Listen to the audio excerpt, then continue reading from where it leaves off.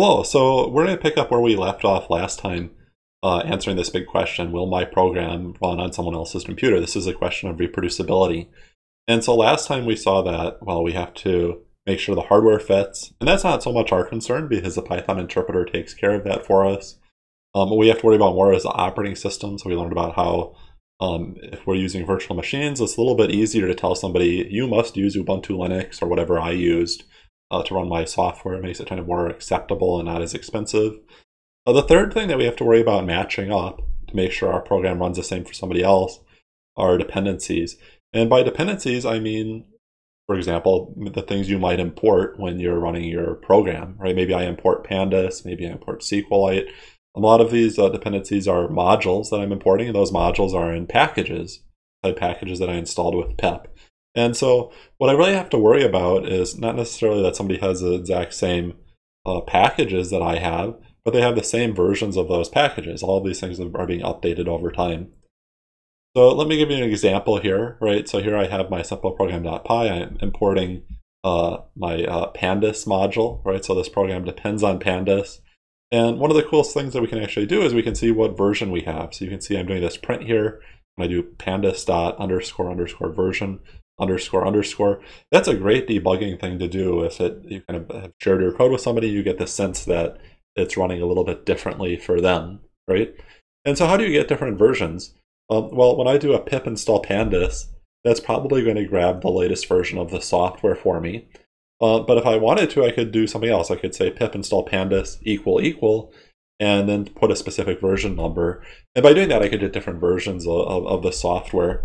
And then so one thing that you might want to think about doing is if you're starting a new project and you want your code to kind of have a long lifespan where it keeps working, is you might want to figure out what the most recent version of the package is, say pandas, write your code for that version, and then tell anybody who wants to use your code in the future that they still have to use that version that you used, even if there are newer versions available, right? That might not be compatible with your code anymore. So you can see that this idea of versioning is really important to reproducibility. So let me motivate a little bit more why we care about different versions. There's actually lots of use cases here and lay down some basic concepts in this video. And then the next video, we're actually going to be looking at a real tool, which is Git. But for now, I'm just trying to kind of keep things general.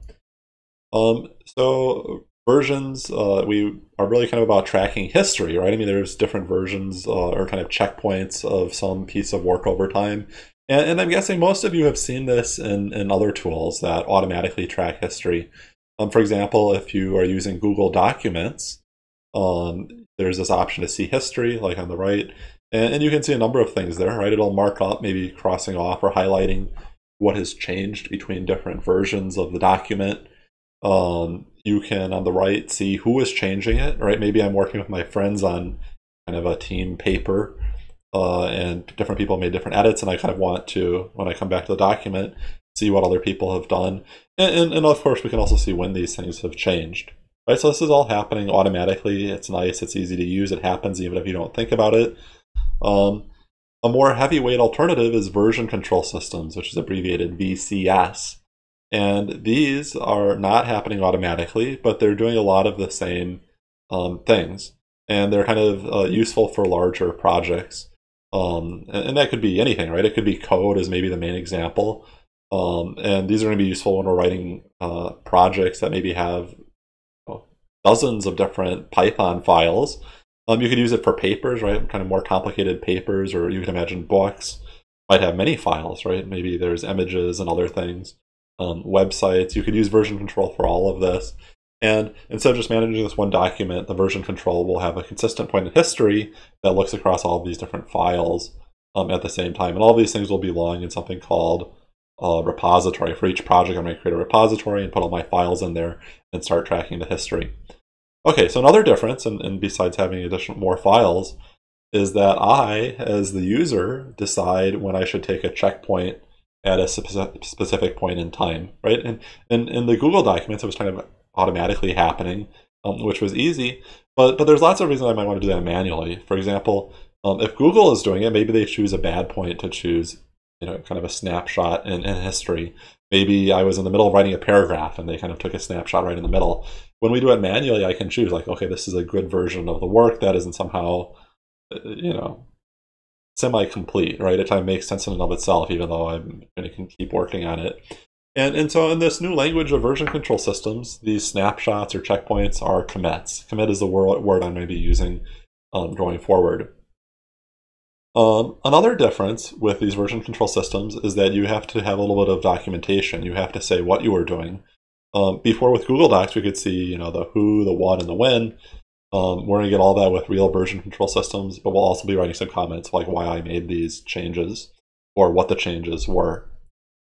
Another difference that kind of gets a little bit hairy is that history is not just the simple sequence of versions, right? History can actually branch out and then kind of be merged back together. And so let me just give it a concrete example here. Let's say there's two project partners who are working together on this homework.py, and one of the partners is diligently at school, maybe in the lab working at this. And let's say the other one is going on vacation, but still trying to help out from the plane. And let's say that this plane does not have Wi-Fi, becoming less and less common, but let's say for the sake of argument, no Wi-Fi. And so they're both working at this at the same time, but there's no network connectivity between them. And they might both make a bunch of changes to the code. And so the big question is what will happen when the plane lands? They've kind of branched out and have made different changes. How can we make one good version? Now, it's possible that they were editing completely different parts of the file, and we can automatically kind of reconcile that. These tools can often do that. But it's also possible there's going to be a conflict. Maybe they were making kind of incompatible changes. Maybe they're editing the same function at the same time, and it doesn't really make sense to kind of combine that code. It's like one version or the other. In those cases, we're going to actually have to have a human that looks at it and figures out how to merge these kind of conflicts back together. So when we have these more complicated tools, we can have this kind of different working environments where maybe not everybody is online at the same time. As I try to explain these concepts, I'm going to be drawing a lot of pictures like this. I'm going to have an x-axis, which is time. And then I'm going to have each of these versions or commits as a gray box. Right, and you can see on top of the gray boxes, I see what's changing in each version. And then inside, you can see some version of the files. So, for example, in the version 1, or I'm going to just start saying commit 1, I have one file, hello.py, and that prints something. It prints hi. In the next version, I made some changes to that file. I print hello and world. In the third version, I not only make changes to that file, but I add this new module. Right? So, and you can see why it's important here that I have some sort of consistent view across multiple files, right? It doesn't make sense for hello.py to call a method, or I'm sorry, a function in dog.py unless I also have that same version of dog.py. Right? So the version control system is going to keep track of all of these different versions, and it's going to let us switch between them. But when you're actually kind of working in the code at any given point in time, you're just going to see like one version that you're working on, right? So normally you can kind of forget about all these older versions unless you want to, say, go back to them or kind of do some other things. Okay, so there's three use cases I want to talk about for why we want to keep track of this history. And one has to do with blaming people for bugs, which is maybe not as mean as it sounds. So here, instead of just drawing all these files, I'm going to draw both light bulbs and bugs. The light bulbs represent features in the software, good stuff, which changes and evolves over time, and then the bugs represent, well, you know what bugs are. So in this first version of this code, here's me, Tyler. You can see there's a candle there, so kind of a basic, maybe prototype kind of thing. And I want to improve that, so maybe I made some changes to the code, and kind of that improvement is represented by going from a candle to an actual light bulb. And of course, whenever you're adding fancy new features, there's more opportunities to write bugs. So let's say I accidentally introduced a bug there, but it wasn't a very obvious bug, and for most cases where you run the program, you don't see it. Maybe only for very particular CSV files, when I kind of feed those into my program, does this show up. So there's a bug, but nobody knows about it. It's just kind of hiding there. Now let's say after that, somebody else comes along and makes even more improvements, and they don't get rid of any bugs and don't introduce any new bugs. And so that's Sri Shruti. Let's say she did that.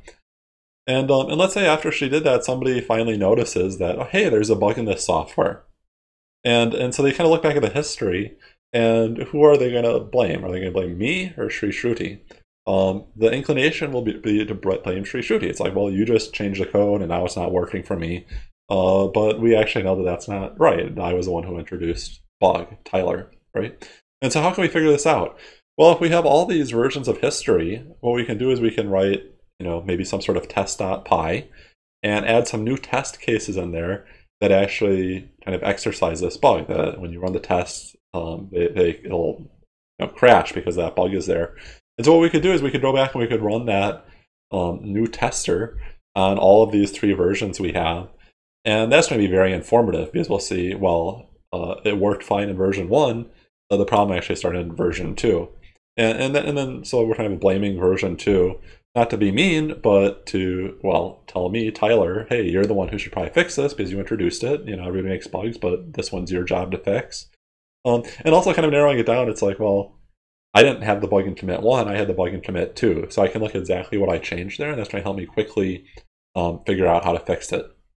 So that's a first use case, right? We can kind of debug more effectively, especially when you have these kind of tricky bugs that we don't really discover until a long time passes, right? And I've had bugs, right, where it was there for over a year before anybody noticed. A bunch of people were using it, but it just didn't show up.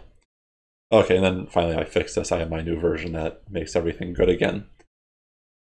Another thing that we're going to want to do, when we have this long history, there might be trade-offs between different commits, right, that somebody might want to do. So here I'm kind of showing that, I have the candles at first and I make it a little bit better. And then in version 3, I both fix a bug and I make a kind of a fundamental switch to how it works. I have maybe something more efficient, like a light bulb. And then kind of over time, I'm adding more features and then possibly reducing some bugs. And then by version 8 or commit 8, I've kind of gotten rid of some of my bugs. So the question here is which one of these would I want to use if I was a user of this software? And I think there are some multiple right answers. Maybe one right answer is that I want version 8 because it has the most features and there's only one bug. There's some bad answers, right? Like maybe nobody should ever use version 7, right? Because version 7 is just plain and simple. It's worse than version 8. A reasonable person might want to use version 3, right? Version 3 is the latest version that doesn't have any bugs. And so, well, what are you going to use? Do you want to use version 3 or version 8? I mean, that might depend some on your personality, right? Maybe you really hate bugs. But more often, it's going to depend on what you're doing. If I'm making a video game, maybe it's more important that I have more features and some bugs are okay, right? A video game is not high stakes. If I'm in banking or maybe I'm writing medical software, then version 3 probably is pretty appealing, right? And in kind of these high stakes environments, it's very important to have no bugs, right? Even if it means that I don't have as many features. So what we'll do, right, typically over time on a software project that's under active development, is you have all these people who are working on it and kind of making changes, and you have all this history. And there's the development team who is kind of, understands the code, understands bugs, and they might always be on the latest version. But there's people who are not on the team who want to choose, well, what version of the software should they do? And so these developers, for these outsiders, will go through and say, well, maybe this is a good commit you might want to use. That's version 1. I may say that commit 3 is version 2, commit 4 is version 2.1. Then maybe I get all the way up to version 8, and that's 2.2. And then I'll tell an outsider, I'm like, hey, unless you're actually programming this project, if you just want to use it, choose one of these 4, right? It doesn't make sense for you to ever use a version 7, right? And so in version control systems, there's often this ability to like tag specific commits, and that's how you release a version of your software, right? That takes time to figure out which ones are the right ones. Let me show you an example of a real project. Pandas, right? My kind of go-to example.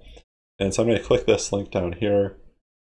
This is on PyPy, right? You can see, if I pronounce this up here, PyPy. When I'm installing packages with pip, it's installing things from PyPy.